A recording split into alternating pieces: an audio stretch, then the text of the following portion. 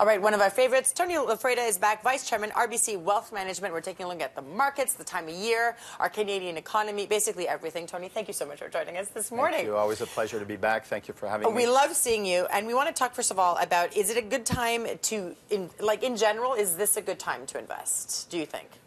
Well, it's hard to say, is it a good time? It's always a good time. And it's, you know, like the great investor Warren Buffett used to say, it's good to start with a Warren Buffett quote on a Monday morning, right? Yeah. It's difficult to time the markets. It's not timing the markets, but time in the markets that counts. So time in the markets. In the market. Okay. So over time, if we look at history, which is the best predictor of the future, we hope, and since the early 1900s, the stock markets have had a return of 4 to 6% above inflation. Right. So adjust for dividends. Yeah.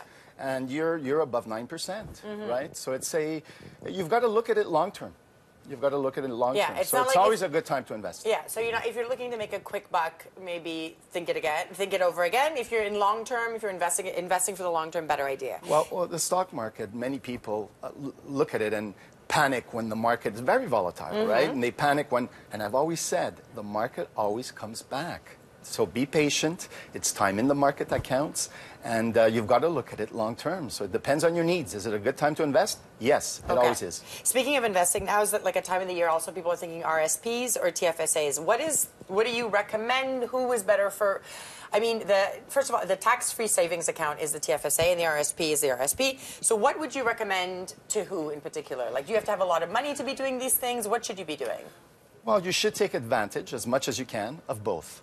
Now, it depends on your age, depends on your financial situation, financial situations, on your plans in life. I mean, the tax-free savings account, the TFSA, you can invest. The capital gains are not taxed, and but there's no deduction when you do invest in a TFSA. As opposed to an RSP, there is a tax deduction, and then when you do withdraw the RSP, you're taxed. Right. So it depends, you know, where you are at your cycle in life. You know, are you looking to buy a home? And you could invest in your RSP, and then with the tax savings, put it in your TFSA. Oh, wow. You can make them sort of like work together. So do both. Yeah. Do both. Interesting. And eventually catch up on your TFSA because, I mean, tax is a big issue when it comes to returns, right? Let's talk about Canada, right? We are in a particular moment, a very curious moment, because the political situation is affecting the economy right now. We just looked at the renegotiation of NAFTA, now called the USMCA.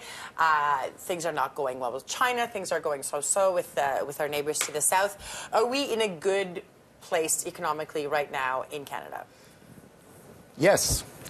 Optimists always have higher returns. I love that. I've based my life on optimism. Okay. And so if you take take the greatest investors, they have to be optimists because you know it will bounce back and will do well. In our economy, we're forecasting a GDP growth of 1.7% in 2019, with 2 interest rate increases, in Q3 being one and Q4 being another. So the interest rates are going up.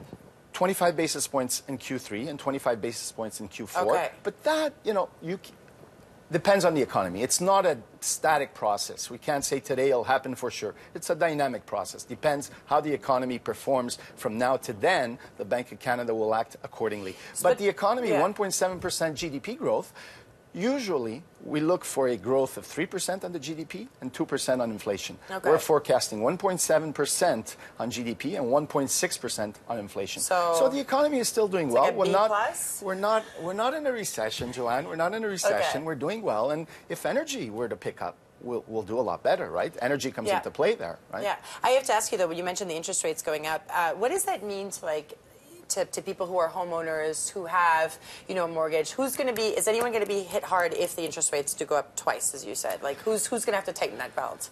Well, you'll have to plan accordingly with the stress tests, right? They come into play, and that's a whole different technical calculation. And but is it going to mean less people buying homes, maybe, or less spending power? If we look at the Montreal economy, well, Toronto and Vancouver, we all have seen those numbers, and there will be a soft landing in real estate in Canada.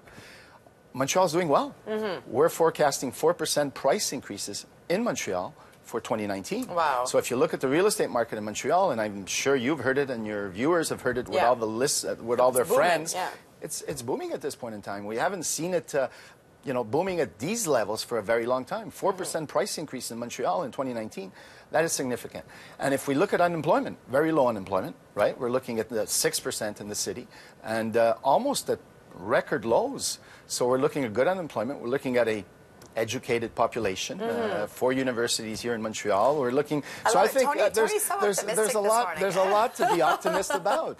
But the economy, there's always challenges. Yeah. And I mean, what are the challenges you're looking at? And we'll answer those questions. I mean, we've run out of time, but I was going to ask you, because we're dealing with the SNC Lavalin, we're dealing with so many things. There's a lot of stress coming up. All of this leading towards the election. You were going to say the economy is going to be front and center. So, we've always had challenges. Yeah. In the 80s, it was inflation and interest rates being 20%. The 90s, real estate. 2000, the technology. We've always had challenges, and today is no exception.